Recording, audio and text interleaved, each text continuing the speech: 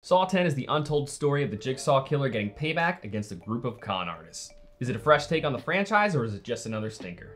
So for me to best review this movie, I'm going to talk about the franchise as a whole and how this movie stacks up against the others. I have seen all of the Saw movies with the exception of Spiral, but from what I understand, that one was just a spin-off. Now, having seen all the other Saw movies, I do want to clarify that I would not consider myself a Saw fan. I did like the first one when I saw it years ago, but each one that I've seen since then has, in my opinion, been subpar at best or utter garbage at worst. Between lopsided performances and overly convoluted schemes, I think it's fair to say that the franchise up to this point just hasn't really been that amazing. Throughout its lifespan, the number one thing that has kept it afloat has been the traps. You could say that Jigsaw is the star of these movies, but I don't agree with that. The main thing keeping our interest in this movie is the suspense of watching how the traps play out. We are often wondering while watching, what would I do if I were in this situation? Or are they going to survive? These notions alone keep the movies interesting even when they're otherwise not very good. I do really appreciate that this movie was about an untold chapter in Jigsaw's life,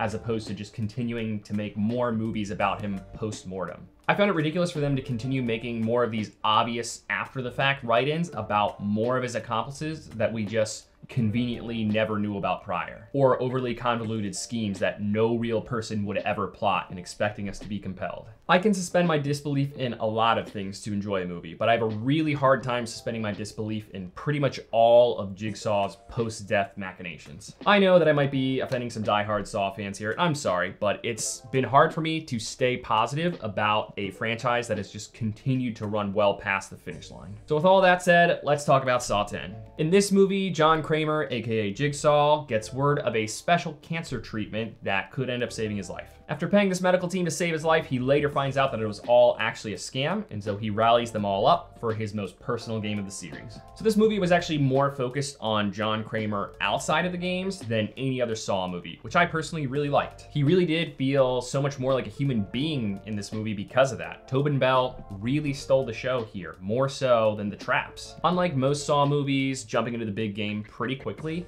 this one kind of took its time a little bit since they had to show us all the events leading up to it. For that reason, I could actually see fans of the franchise who are more in it for the gore being a little bit disappointed in this one. And maybe I personally am just a little bit desensitized by the suspense of the traps, or maybe they are just losing their thunder because honestly, I felt that they were a little bit disappointing in this one. Amanda's back for this movie, and I personally thought that she was kind of lame. She was probably my least favorite part of the movie. Pretty much every time she started talking, I kind of just kept thinking, I kind of wish she'd just shut up. Otherwise, I thought the rest of the cast was fine. As I mentioned earlier, these movies tend to have pretty uneven performances, so I'm happy to at least say that nobody's acting in this movie made me roll my eyes. This story takes place between the first two Saw movies, so knowing that and knowing how Saw movies tend to play out, I personally thought the ending was just kind of predictable. So there's really not much more for me to say about this movie without entering spoiler territory. Again, John Kramer was the movie.